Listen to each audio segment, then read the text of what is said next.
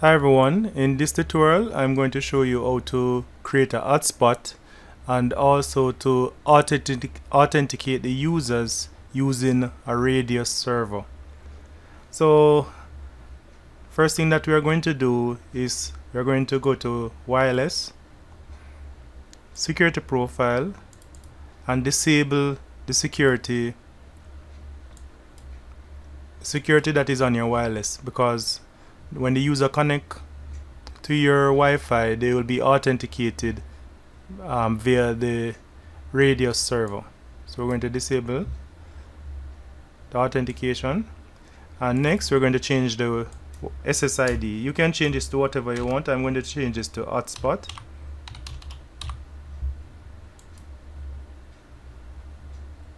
Now we're going to create a new bridge.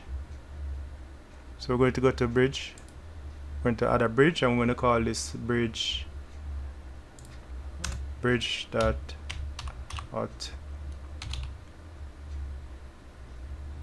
hotspot. Okay, and we're going to put the port, the wireless, which is LLAN 1. We're going to put that into the hotspot bridge. Okay, so now we have two bridges, one for hotspot and one regular bridge, and the Wi-Fi is in that bridge. Next, we're going to go to IP addresses. We're going to assign an IP address to the hotspot bridge. So we're going to call this 192.168. We're going to call this 6.1/24. Apply. So that is the IP address that is assigned to the bridge for the hotspot. Then now we're going to go to IP hotspot. Then click on servers, click hotspot setup. We're going to select the bridge hotspot as the interface that we're going to use. Next. For the pool, it automatically creates a range for the pool. If you need to, you can also change it, but I'm going to just leave the default. So I'm going to leave the default. Next, I'm going to leave this. Also this DNS server, we're going to leave that too. Alright, for DNS name, this is the name that you can give your hotspot. So if someone type that in their browser address bar, it will bring them to the hotspot page. So we're going to call this hot.spot. You can name this anything that you want. Next. Alright, this is the default user for the hotspot, so we're just going to give this user a password. I'm going to use password, but you should always use a secure password all the time. Next, and then so now we have created a hotspot. Next thing that we are going to do now is to edit the hotspot. So just double click on this, and the first thing that we are going to change is address per MAC. So what this means is that it will allow 2 connections per MAC address, but we don't want to do that because that is a security risk, because someone can actually spoof a user's MAC address and connect as them. So we're going to skip that. We're going to change that to 1. So only 1 connection per MAC address. Click OK. Next, we're going to go to server profile. We're going to edit the hotspot. So this is the hotspot that was, this is what the the system created for us when we were going through the configuration. And you see all of these things that were configured previously. We're going to go to Radius and we're going to check this box to enable Radius. That's the only thing that we're going to do here. Click OK. Now we're going to go over to one other thing. We're going to go back to Hotspot, click on Login, because we had already enabled Radius.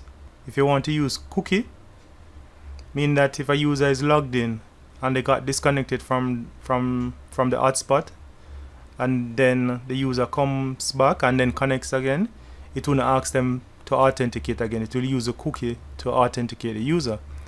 If you don't want that, you could always disable this.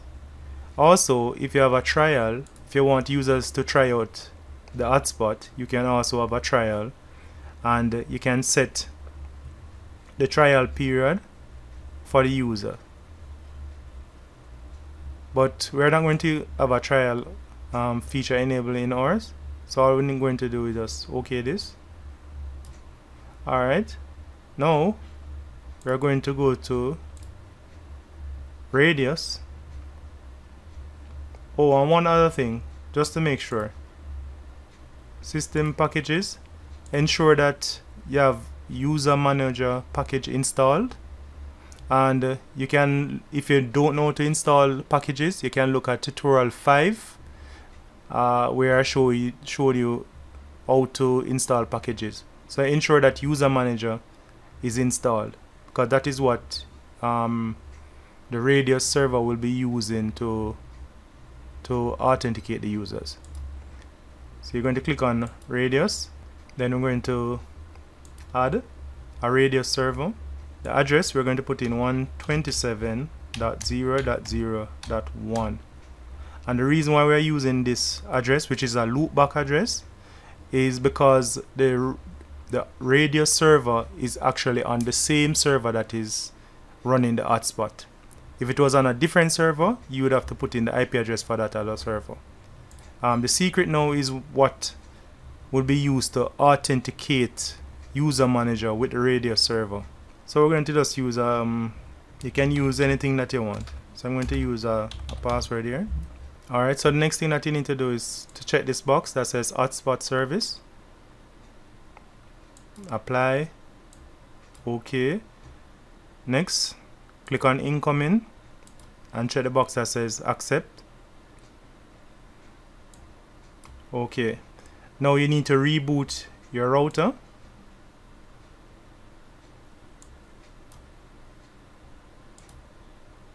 So the next step is to open your browser, and you're going to go to the IP address, that is the IP address for the hotspot, which is the 6.1. You're going to put userman at the end. So just type the the URL just like this. So whatever IP address you use, type that, then type userman at the end. Enter, and then you will present it with a login page. So the default user is admin, and there is no password for the user manager. So you're going to click login. So this is a user manager page, and this is where you'd go to make configuration, add users, set profiles, and so forth. So first thing that we're going to do is go to routers, click add, new, and we're going to create a new router. So we're going to call this hotspot. IP address is going to be the loopback address 127.0.0.1, and the secret would be the password. Remember that password that we entered previously when we were creating the Radius server.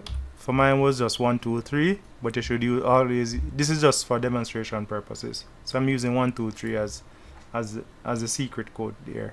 Okay, next we're going to just add,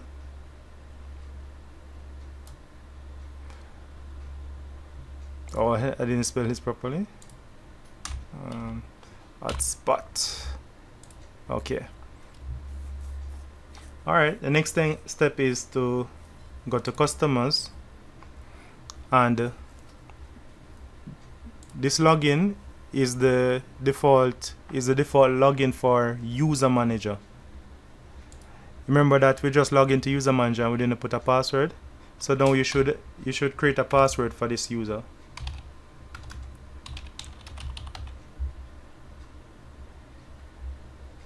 And save that. So that's for the admin account. Next, we're going to create some profiles. Click on profiles, click add. Alright, for this profile we're going to call this brands. You can name your profile anything that you want.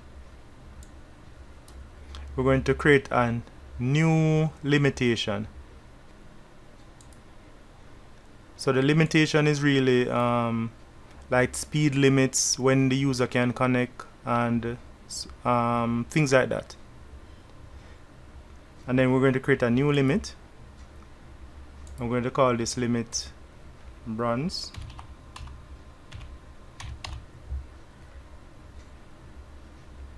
Go to rate. Alright, so here's the tricky part now.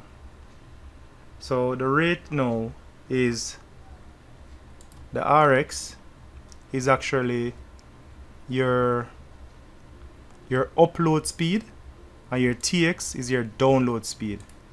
So say for instance this user is going to get 128K upload and 1 megabyte download.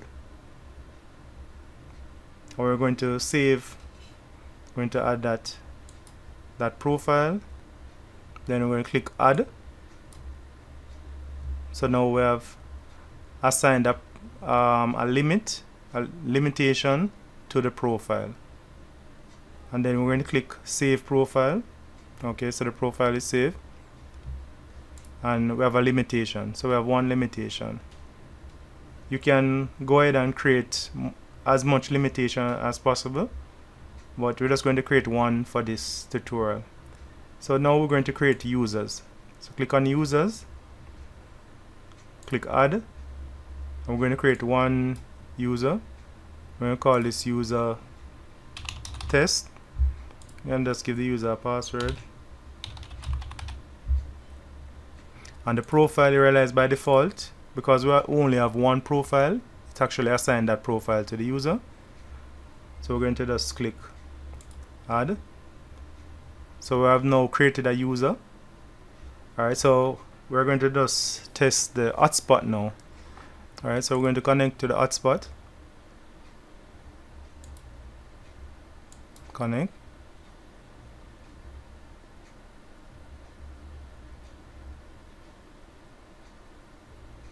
So automatically when you connect to the hotspot, it will redirect you to the user to the login page.